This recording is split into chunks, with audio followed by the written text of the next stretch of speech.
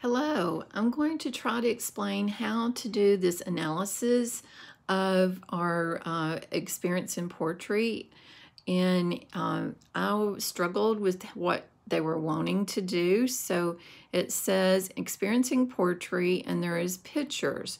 So you're going to select a picture from the gallery and there's two exhibits that you can, two different pages, and there's all of these pictures that you can click on, and when you click on the picture, there is a poem that comes up. And when that poem comes up, you scroll down to the poem. I couldn't find the poem earlier. I was like, what? And I forgot that I had to scroll down. And I chose the bean eaters. They eat beans mostly. This Oh Yellow Pear, dinner is a casual affair.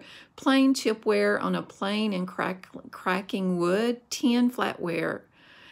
Two who are mostly good, two who have lived their life, but keep on putting on their clothes and putting things away and remembering when twinkling and twinges as they lean over the beans in the rented back room that is full of beads and receipts and dolls and claws, tobacco crumbs, vases and fringes.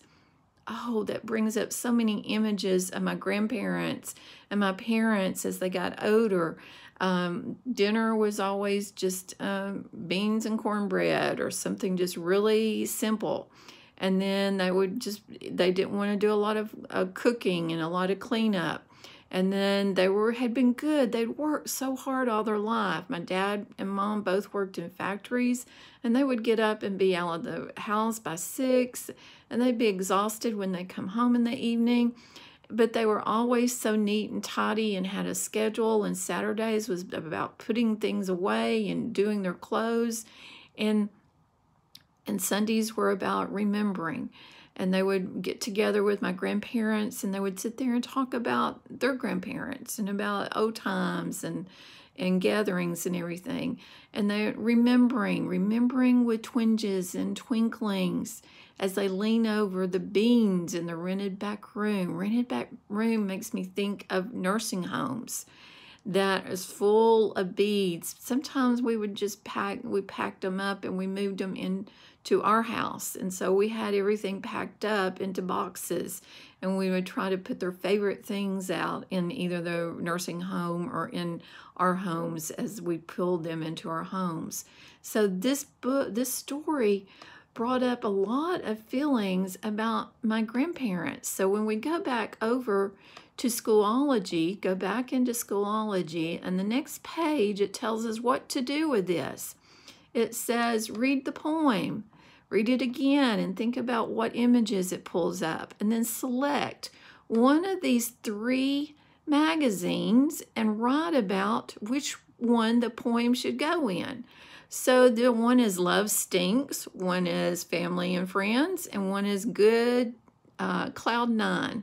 So, and it looks about like true love. So I chose the second one about family and friends. And so I'm going to put together a poem, and I'm going to write, I'm going to put that poem in this book, and I'm going to write an analysis of that poem. So in my analysis, I'm going to state in my first sentence, I'm going to state that the poem belongs in family and friends. So I would say something like, in family and friends, in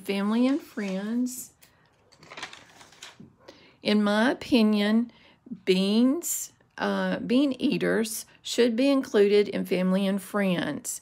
And then I would list my 3 reasons. The reasons that it should be included is it is about regular everyday people who, as in line 1 says, they only eat beans.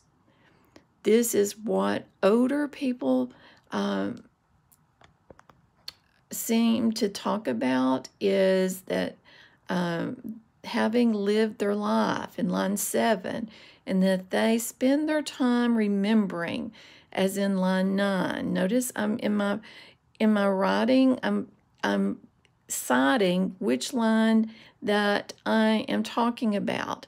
And finally, it is sad that they have spent their whole life but only have a rented back room in line 11. Maybe it is a nursing home where their favorite things are packed in a box in the corner. So I have written just 4 or 5 sentences about and giving the citation of which line I'm talking about. And in class tomorrow, we'll talk more about how to organize and how we should write our paragraph. But I think that you have had some practice of this in the past, but we will be practicing this for the next week or two. So I hope that this helps you, and we'll talk about it more tomorrow.